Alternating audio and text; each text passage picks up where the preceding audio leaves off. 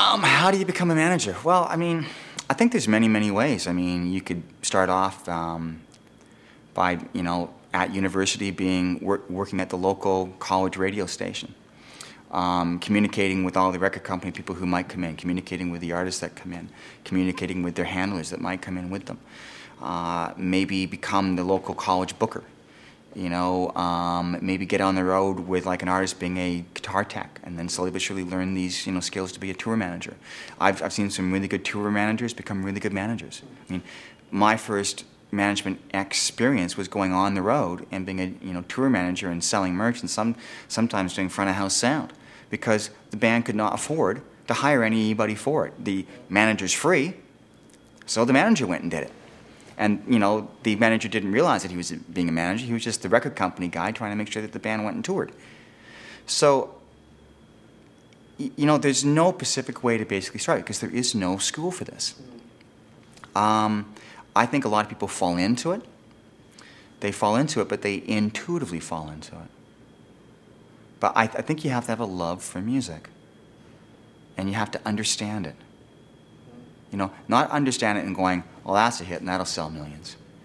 But to passionately understand how an artist works. To understand what is a song. A song's not a shirt. What is a song? It's frozen thoughts. And those frozen thoughts are collected, they create emotions. Those emotions become bookmarks to people's lives.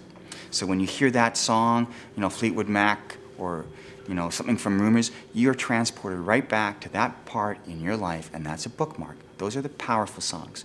And the ability to be emotionally connected to music in that way is a huge plus for a manager, because you can recognize a bookmark when you hear it. You can recognize a turntable hit when you hear it, but when you hear something special, you know it. And you find out a way creatively to make that work. I mean, Sarah McLachlan's Angel, our first #1 hit, was not considered by the record label at the time to be a single. So what we needed to do was to find a vehicle to get it known better. As such, City of Angels, where it was the 4th single from that soundtrack, worked by Warner Brothers, not by BMG.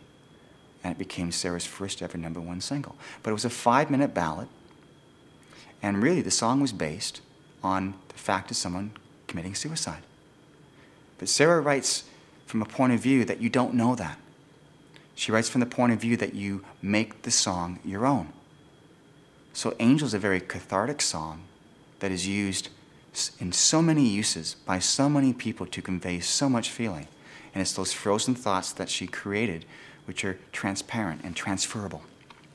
And a manager's ability to intuitively know it when you hear it is probably the most powerful thing most powerful tool that a manager has.